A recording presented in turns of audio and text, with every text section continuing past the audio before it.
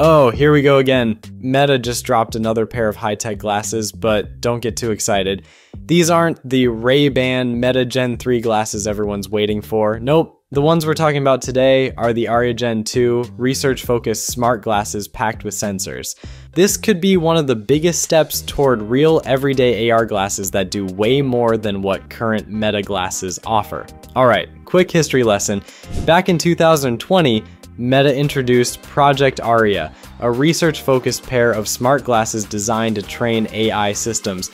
These weren't meant for consumers, just for Meta's internal research and select partners. Since then, they've been used outside Meta's offices with companies like BMW and universities like Carnegie Mellon and the University of Bristol testing them for AI and robotics projects. Now, we've got Aria Gen 2, and while it still doesn't have a display, it's packing some serious upgrades. It's got an RGB camera, multiple tracking cameras, eye tracking, spatial microphones, IMUs, those little motion sensors, a barometer, a magnetometer, and even built-in GPS. Basically, it's loaded with everything you'd need to understand the world around you, without actually projecting anything in front of your eyes. But here's where it gets interesting. Meta added 2 new sensors right in the nose pad. One is a PPG sensor for tracking your heart rate, bringing health tracking into the mix. And the other is a contact microphone that isolates your voice from background noise. That means even in a noisy environment, the glasses can pick up your voice clearly,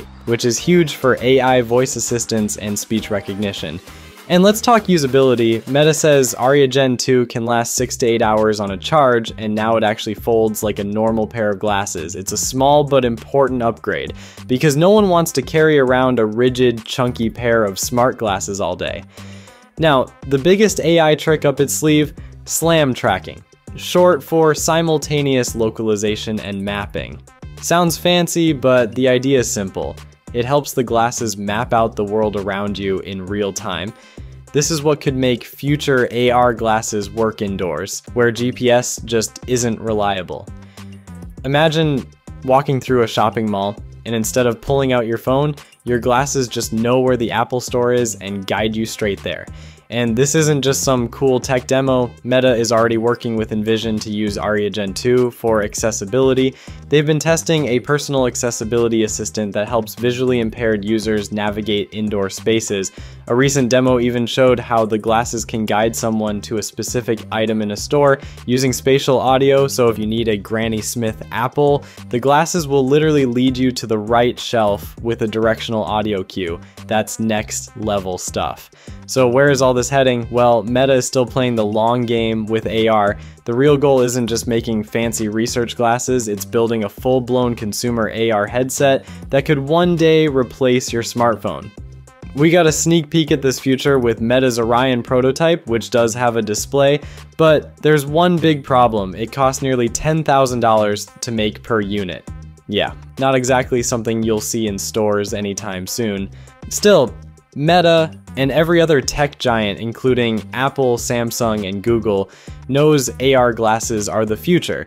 The challenge is making them small, powerful, and affordable enough to wear all day, just like regular glasses.